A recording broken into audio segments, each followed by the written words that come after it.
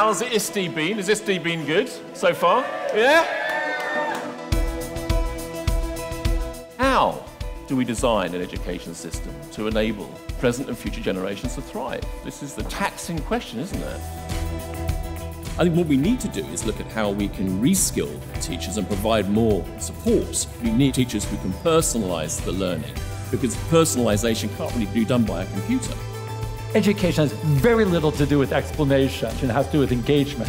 You're willing to work longer and harder and persist in the face of challenges when you're working on things that you're passionate about, that you care about. We built classrooms that were designed to isolate, but it's not the path of future learning, and it's certainly not the path we're trying to follow at PyTop.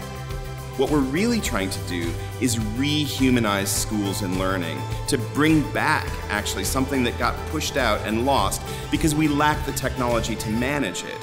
When you're looking at PyTop and you're looking at constructionism in schools, it's those types of skills, it's those types of talents that we try and foster with the type of projects that we push out into schools and have teachers and students create their own things.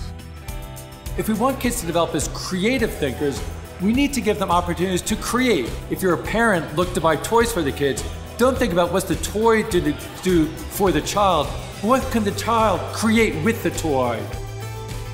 One of the things we're really trying to do at PyTop, and one of the things we need your help in, is to build those spaces so that learners can suddenly bloom, blossom, find the thing they love that they never would have run into otherwise.